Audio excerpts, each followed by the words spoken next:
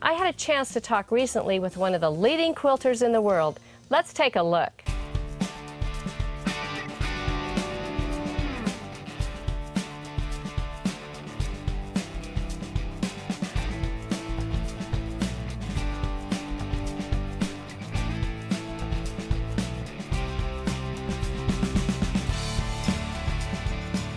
Welcome, Harry.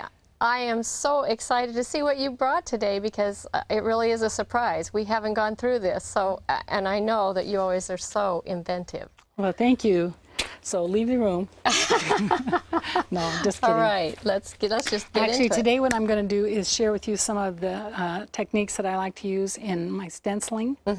And I like to stencil on fabric with fabric paint. Oh, I love the stuff you've done. So some of it's freer than others. Some of it's more structured than others. Okay. Okay. First, I'd like to show you the more structured technique that I use. We're going to do this little tree today because I think it's real simple and you'll be able to follow. It's cute. Well, it's an old little tree, but it's my little tree.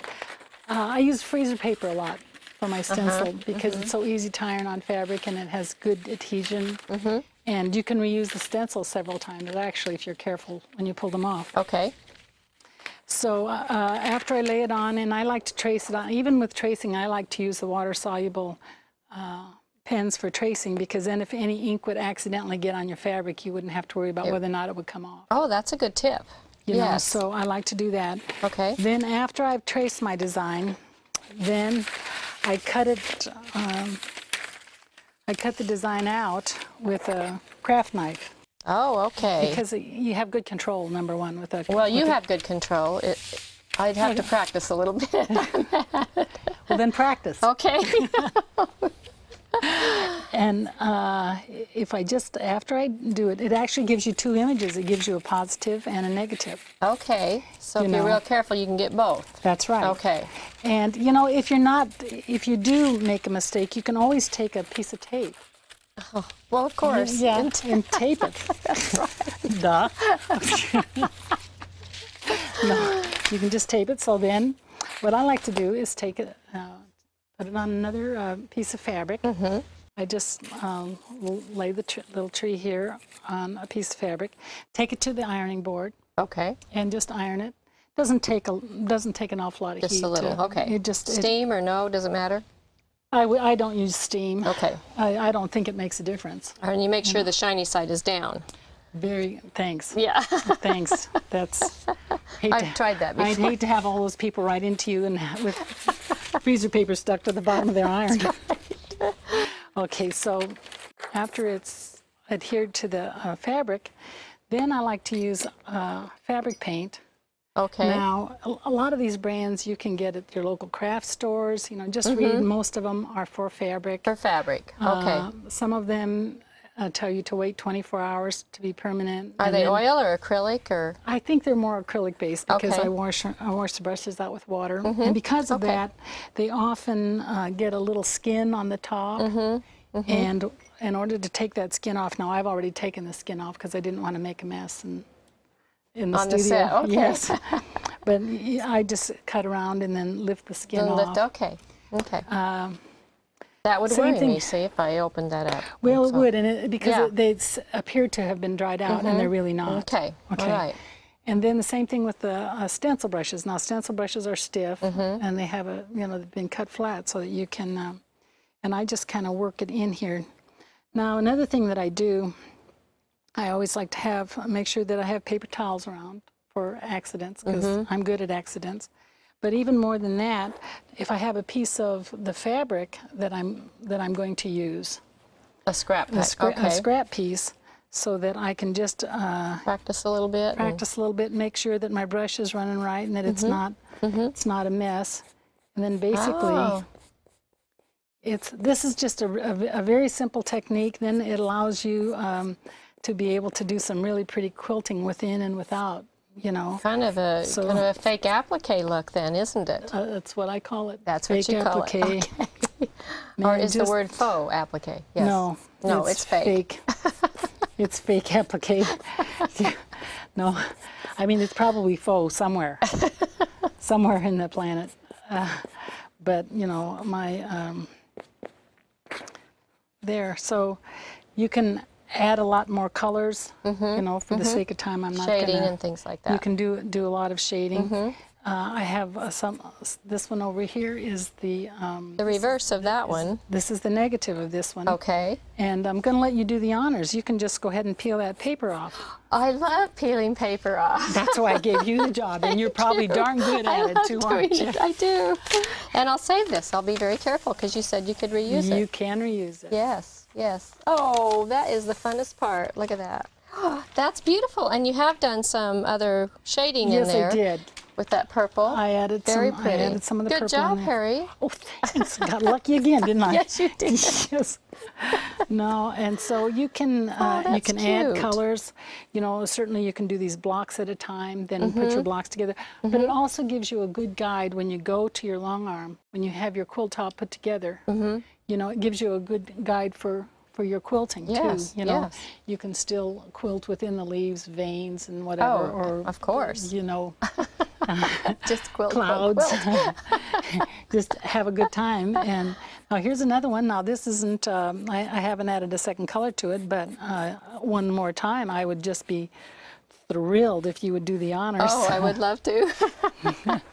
Let's see how this one, now this one's going to be, oh, look at that. Yes, yes, yes. I know everybody out there is wishing they were me right now, being able to pull off the paper. Kind of like when you have a sunburn, you know? Yeah, And so then you have the image of the... That's lovely.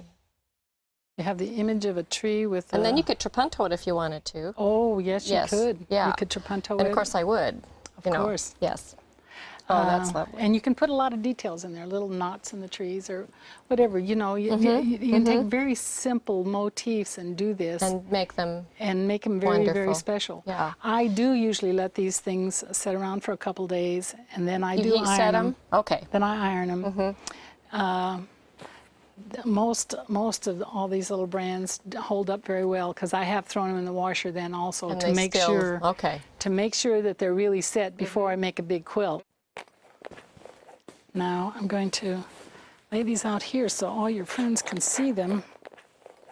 Now I'm going to have to go back and find a little bit of paint. This is beautiful, just gorgeous. Thank you. That little topiary theme I thought really fit well into, I guess, maybe my mood for the day or whatever, you know. Yeah, I like the way you've got flowers behind flowers, and it's just beautiful. That's the way they came. The flowers came behind the flowers. Well, yeah.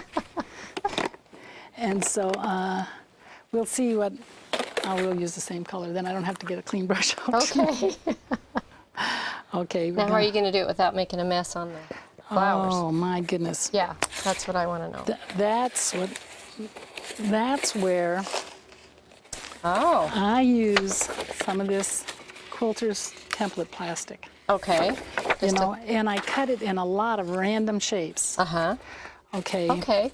A lot of different, I pick some of the shapes that are in here. I cut these different shapes.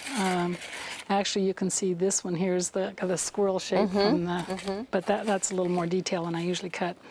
I pick these random shapes, and another thing that I do is when I do cut this, and I usually cut these with a pair of scissors, and none of them have to be exact or anything, but I do write the word top. So you don't get paint. So I don't turn them upside down when I'm stenciling. Now some of them have sharper turns than others. Some of them have softer arcs, you know, bigger arcs. So just different shapes, so you can. They're just, and I I just put several of them out. Okay, so show me how you're going to do this. And I'm going to load up my brush, and like I said, use the same fabric, right? Okay. Use your imagination, folks. No. We're going to do this. Now I'm just going to take something like, I'll take this leaf here. And what I do, sort of match the shape. Yeah, and I'm kind of using this as a block. So you kind of get paint on top of it and then come out. Yeah, but I move it as I'm going along. Oh, okay. You see, if I just want to make sure that the area that I'm protecting I just keep protecting it, you know, and you can, of course, keep adding a lot of colors. Now I've, you know. Oh, how fun. You know, you just keep brushing this in here, but as you get these away, and I'll come back in here with other colors, to get a sense of what you want, you might want to just go rough around it first, you know, and then pick up. Then get closer. Then get closer, then pick up some of the stencils that that fit, and you can put more detail in there. This is so neat. I can even go back on quilts that I already have done and add this stenciling technique. Yes, what you can. Fun idea. You absolutely can. And I've done lullaby, so I can have one just like that. I bet you can have a better way. I know. I was trying to get that one done for you. No. Fabric stencil paints they're very compatible, and you can, like, I would probably not make this whole quilt a pink quilt. Right. You know. The people who have done toll painting and other kind of painting are you know, will even have more of an advantage probably, but I think I can learn this too. Well, I think so. Yeah. I think so, with some coaching and a lot of hard work and years of practice. No, I think you could do it very quick. It looks really you fun. know, your quilts are so beautiful. I can't imagine that they need something like this. Well, I got to do this on some. And this is fun for me. This is an extension of the shapes and the colors. And sure. Well, thank you so much again for showing us some new techniques and some fun things to do on quilts. We appreciate it so much. I know that all of you quilters will take this and run with it. Thank you. Thanks for inviting me.